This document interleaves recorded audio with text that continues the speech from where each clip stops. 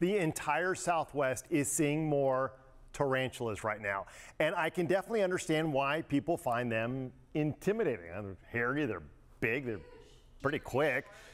And how would you like it if they suddenly showed up in places where you definitely didn't expect to see them?